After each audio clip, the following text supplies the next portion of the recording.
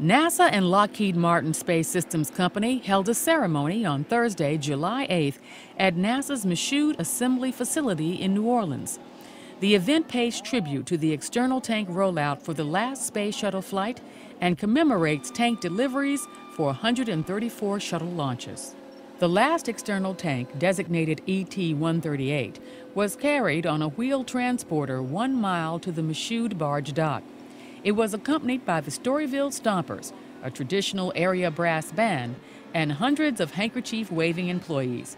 The tank will travel on a 900-mile sea journey to NASA's Kennedy Space Center in Florida, where it will support Shuttle Endeavour's STS-134 launch.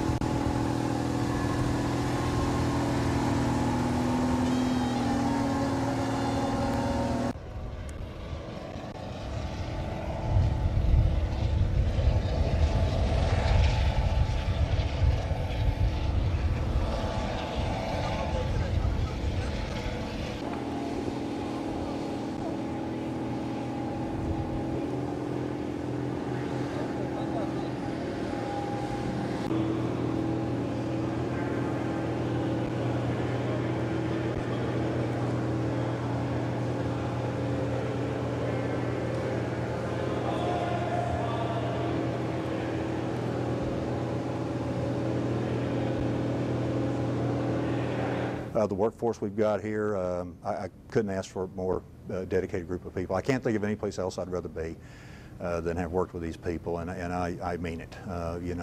Highly skilled, obviously, to be able to do what they do. Unbelievable amount of dedication. When you look at the hardships they've been through and the challenges, and they just persevere. They keep stepping back up and hitting home runs. Yeah, I joined Lockheed Martin in 2004. So it's been an experience, and it's amazing to work on such a big, monumental thing for space. So it's been awesome. I've enjoyed every moment of it. This team has a lot to be proud of. They have done above and beyond anything that they could ever be asked to do. I'm just so proud of this team and how they've come together and worked through the adversity. This shows, putting this tank out on time shows what NASA's made of. This is NASA's finest right here. And what's amazing to me and I'm most proud of is the dedication and the pride and the integrity that these folks have had to stick in there and deliver the quality hardware that we need to complete the mission.